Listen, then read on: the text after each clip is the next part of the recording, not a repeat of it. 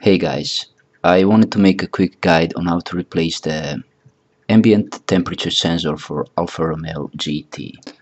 So if your sensor went bad, you will notice on the front display it will give a wrong reading of the temperature. Your air conditioning will also not work properly. Since I never done this job before, I didn't actually know where this sensor was located, so I looked up online how to replace Alpha GT Romeo sensor, ambient temperature sensor.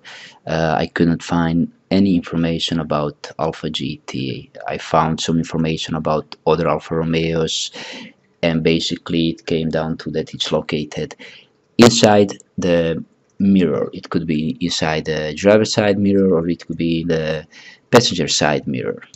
So, of course, the next logical step was to open the mirror of the driver's side.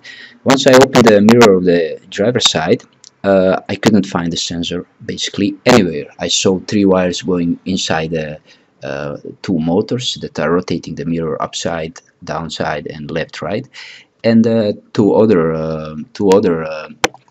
cables actually connecting with the mirror itself. I'm not sure what those are for, but I was thinking maybe that's the sensor, but no, it wasn't, because after I disconnected the cable, the temperature reading inside my car was still showing not the correct reading, but it was still showing.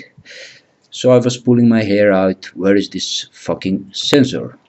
Yeah, nowhere to be found. And later I used my cigarette lighter, and I was going around the mirror watching inside the display as well, and I finally found it. It's located, as you can see, down there where I'm pointing with my finger right now. So basically the point of the story is it's not necessary to removing the mirror glass from the tube itself. All you have to do is you have to unscrew the three bottom screws to reach this sensor. As you can see, it's located under the holder of the mirror itself. So basically there are two cables going to the sensor. The polarity doesn't matter, so they are all black. There is no black and red. So if you decide to do this job, it's not really hard. The only issue is removing the one screw that's near the doors, because the space is really tight.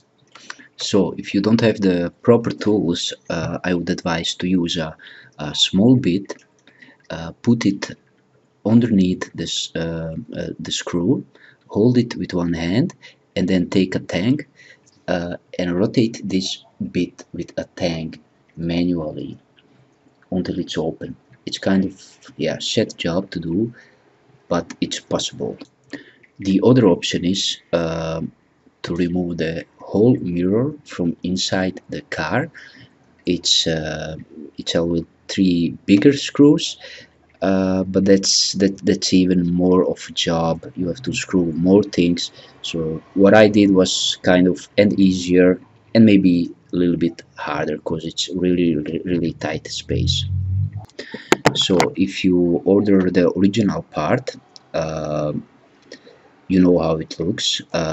What I ordered was something different. I ordered a 10K resistor that's basically same value as what's used by the car itself. But this one is basically meant for 3D printers. I didn't know if it would work when I ordered it, but I was thinking, okay, it's same value, and it's worth a shot, you know. So I ordered maybe like 50 of those for five euros. And let me show you what I did. As you can see on this clip, the difference is really big. You would think this would not work, but it all went fine. And let me show you what I exactly did to replace it. I basically cut the the wires on the top, the two black wires. I basically soldered those two wires of the new resistor in place, and I decided to keep the old one in its position, in its old position, so it keeps the water out. As you can see, the wires are cut. Uh, let me see where this other picture is. Yeah, as you can see here, it's all soldered. I later on isolated it with tape, and here you can see me. I have placed the old resistor back with cut wires just to keep the water out, and the new resistor is going a little bit underneath it just to keep it in place, and it's a little bit around the corner, so it's still getting good outside readings and being dry.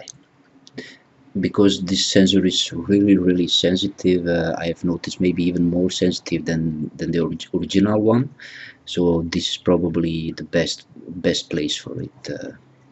And let me show you the reading inside the car and how well it responds to temperature changes. Yeah, as you can see here, I'm now inside the car, already placed the sensor. The temperature is going so high up when I hold the soldering iron near it. Do you see that? Now I keep it out and it's going down fast, but the result is really phenomenal. It's working basically perfect, and I just wanted to make a quick video on how you can do this. You don't exactly need the original part. If you want, you can buy one, but it's not necessary. Maybe this works even better. So I wish you luck, and yeah, see you.